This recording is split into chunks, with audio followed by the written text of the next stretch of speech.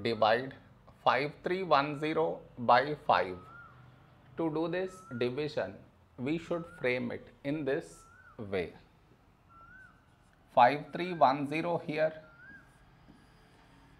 5 here. This is your step 1. Next, here we have 5, here 5. When do we get 5? In 5 table, 5 ones 5. Now we should subtract, we get 0.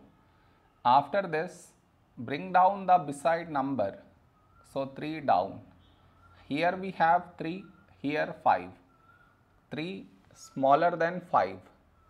So we should bring down the second number, and the rule to bring down second number is put 0 here, then only we can bring down this number, so 31. A number close to 31 in 5 table is 5, 6, 30. Now we subtract, we get 1.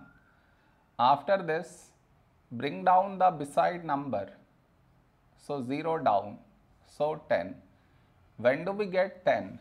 In 5 table, 5 2s 10. Now we subtract, we get 0. No more numbers to bring it down, so we stop here. This is our remainder, this is our quotient.